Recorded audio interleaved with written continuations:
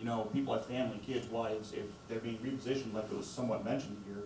Yeah, I think a lot of people would really like to know that. Some Fort Wayne USPS workers, like Bradley Burridge, are frustrated. Officials with the Postal Service are considering making some changes to the city's processing and distribution center, including turning the facility into just a processing center and moving some operations from Fort Wayne to Indianapolis. There's a lot of people like me just wondering what the future looks like and want to know where they're going to end up and why. USPS officials held a public meeting Wednesday to discuss potentially restructuring the center, but they didn't answer any questions. I was disappointed. I was really hoping for more information than what we got. It was sad, the lack of transparency that's going on right now. Workers like Burridge are worried about potential layoffs or being relocated to another facility.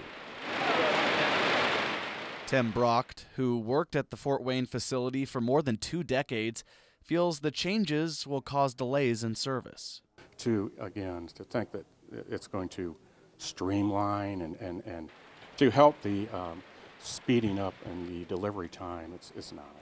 Brock says his frustrations could be eased with one thing. More specifics. I mean, talking about they're going to modernize stuff. Well, what? What are you talking about? What specifically?